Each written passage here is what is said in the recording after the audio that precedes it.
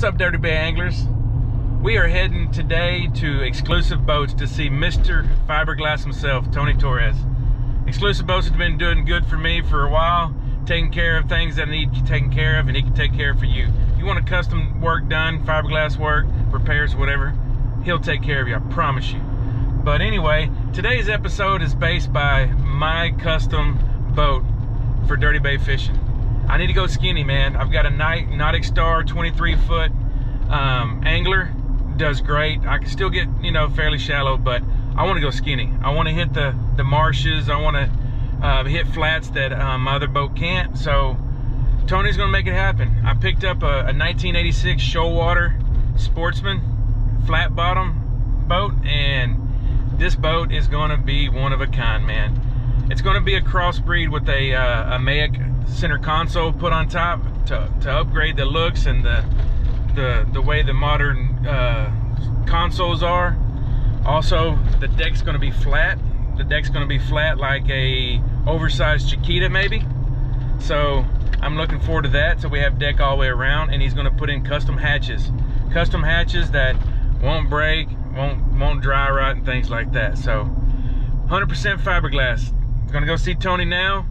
The boat's over there. He's gonna be ripping out all the wood, rotted wood, anything wood, and put honeycomb runners, fiberglass runners, Cosa decking, everything. 100% fiberglass boat. About to go in the marsh, about to go skinny, and got some great ideas. Let's go check it out.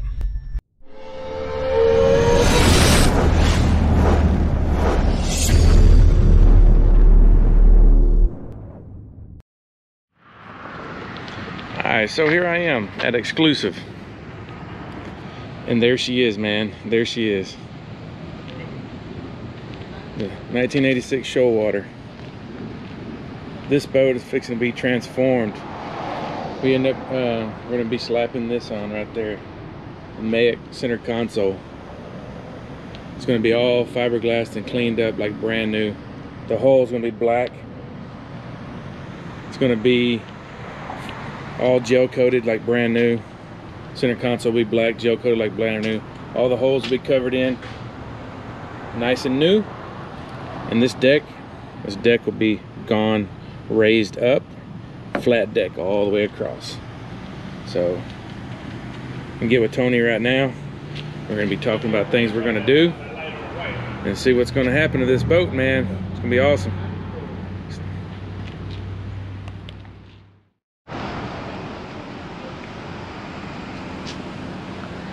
Some of the work that Tony's doing, man.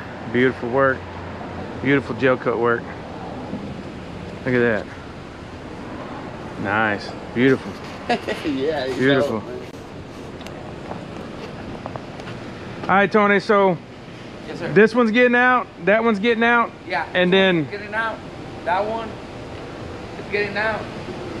I just need to put that thing in the front. And then the Dirty Bay Exclusive Special. There you go. Boom. It's fixing to happen. Yes, sir. So all right, man. Can I borrow your truck though? Yeah.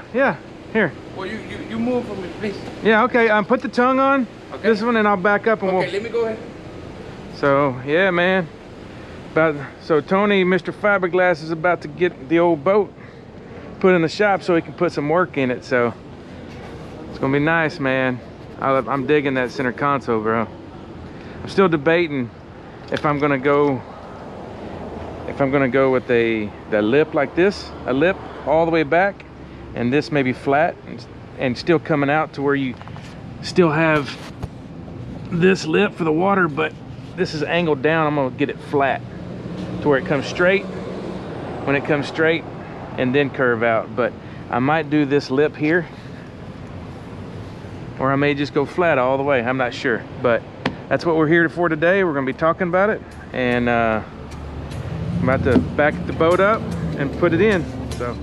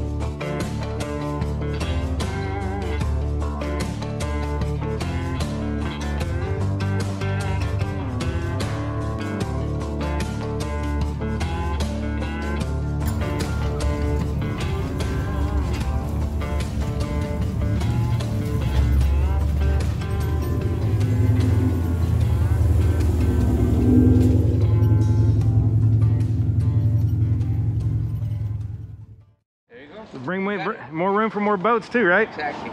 So you got Mr. Fiberglass here.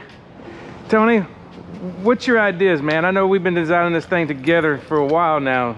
We're gonna go ahead and remove the old floor, front deck, back deck. We're gonna go ahead and install a new flat deck, shorten out the gunnels 4 inches down, make it like a flat, Skinny boat. beef up the transom. We're gonna go ahead and get that center console ready to Joko. Fill all them holes, all them unwanted holes, and you know, you're just gonna go back and drill whatever you're gonna go ahead and put on the console, on the hole, as far as the throttle. Show us the type of hatches that we're going to be putting on. Let's go check it out. Okay. So we're going to check out these custom hatches we're going to be putting on this boat. It's gonna be something similar to this one. Not exactly the same, but it's gonna be similar. It's gonna be a hatch like this with a little channel with a small drain right here on the corner so the water can drain out.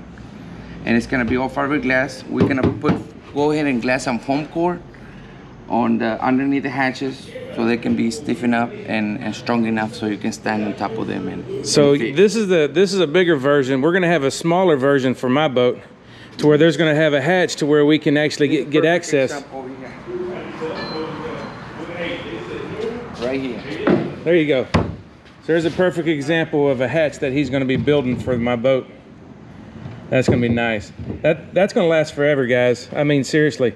You ain't gonna have no dry rot issues. You're not gonna have cracking, discolorization from those deals. Especially in those plastic hatches, you have to go replace them, and you know, this is just gonna be perfect. And right here, this is an example here, Tony. This is Tony's idea. He wants to put on the back of the boat. So if my boat deck is gonna be flat, this thing's we're gonna be able to hose off and just come straight out the back. Yes, sir. Look at that. Look underneath there. So that right there is going to push water out. I can stay a little dry as possible. Exactly. You know, stay a little dry and have a good time. So let's go in your office and do some more talking. Let's go. All right, so me and Tony's getting over here. Give me a chair next to him. We'll go do some talking, what we're going to do. So right now we're actually looking at different types of tanks. Gas tanks we're going to use and make that purchase. And so I showed you that picture, which is that it's right here. So showing the picture, we'll be doing some research. So there you go. It's 03252. Let's see. That's a molder part. 032. It's for 25 gallon though. I think it's that one right there. 25 gallons. Is that it? That one? 0325. 25, that's it. Yeah, 47 by 18 by 10. Let's see. Yeah. Let's see. What is the price? Yeah, that's it. Yeah, so the price here showing, see if we can get us a exclusive discount. All right, so we're talking about the gas tank. We're going to go underneath the underneath the center console. That way, push a little bit more weight up front because we're probably going to go with a little bit bigger motor in the back. Yes. So we'll try to make some more balance on the boat. So that way, underneath the center console, we have room. Exactly. You know. And we're gonna put the batteries under the center console, correct? I want to try the running battery on the back. Okay. And then 2 up underneath the center console for the trolling motor. Trolling motor. Yeah. Okay. What? How many volts trolling motor you going with? We're gonna go 24 volt. 24 volt. Yeah. So we're gonna need those 2 batteries in the front. Yep. Yep. And I'll get the wire.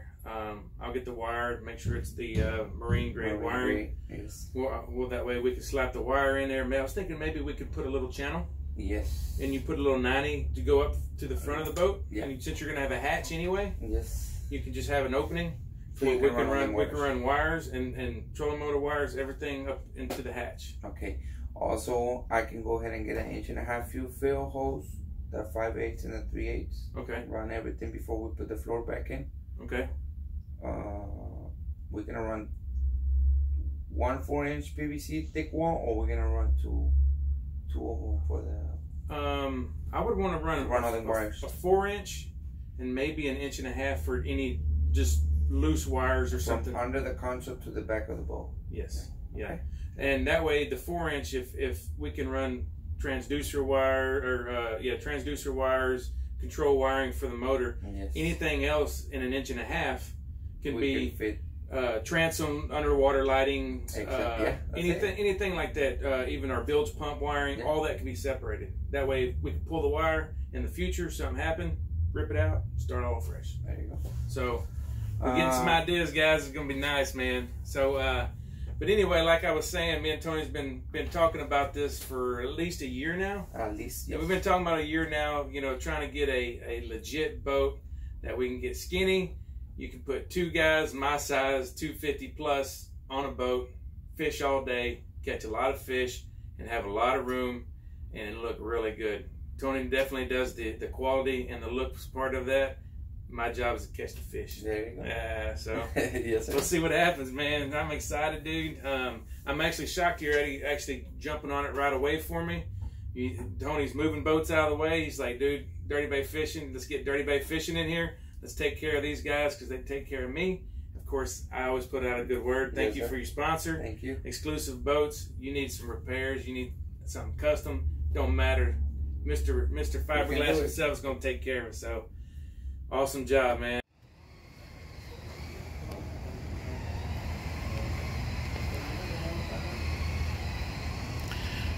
All right, so it was a good productive day to talk with Tony, and went over some things. Got the gas tank ordered. He's got a lot of the parts ordered, so they're about to start ripping out the floor today. So can't wait. Stay tuned, guys. Dirty Bay Fishing Boat.